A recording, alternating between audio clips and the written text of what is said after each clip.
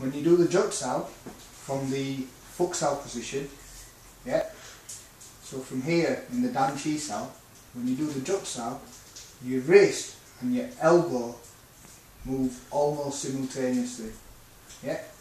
The first thing you're going to feel from here is when I go to do the Tan Sau, I'm actually lifting upwards, so your forearm's feeling this motion, yeah.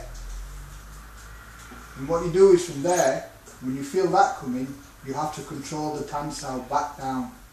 But you can't just push, because if I stayed relaxed and you just push down, I'd become loose and come back up again. Yeah. So what you have to do, you have to follow the Tan Sau and control it all the way. Yeah. So what you do naturally is do a Jum Sau. Now the difference with the Jum Sau is, if you have your elbow in, I want you to stop these two fingers.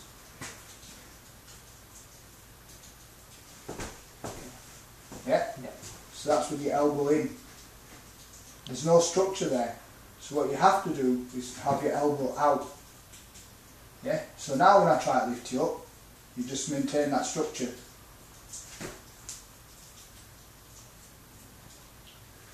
See the difference? Yeah. So, elbow in.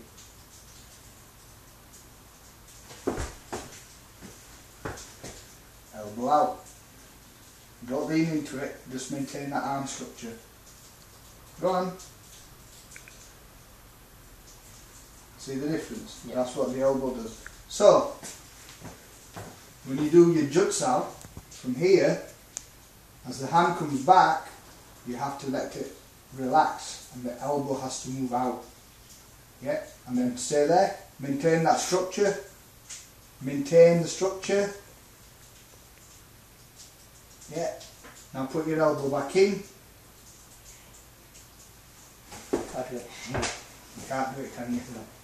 So from here, as it starts to lift up, the elbow moves outwards horizontally and the wrist collapses into a Jum Sau softly. Yeah? Yeah. You don't want it to look like this. Yeah? I'm going to follow the hand back and redirect it. Okay, do that again. I'm going to follow the hand back and redirect it. And again. And then from here, when I go to punch, I need to bring the elbow back in. So I can cover, have a defence and put energy or some more mass behind my fist.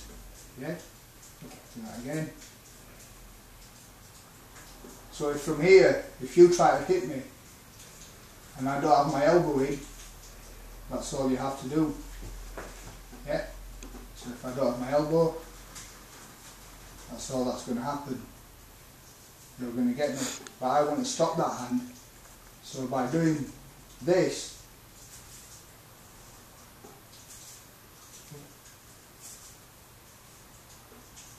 you ready? That's what the elbow does. See how you're coming over here now? Yeah. Yeah, so it's the secondary defence. Okay.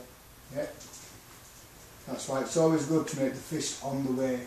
If I did this first before doing the punch, you'd know what was happening. Yeah. But what I want to do is disguise it. And just do that. So from here, now going to your Jum Sau as normal. Oh, that's your okay. Jum Sau. Okay.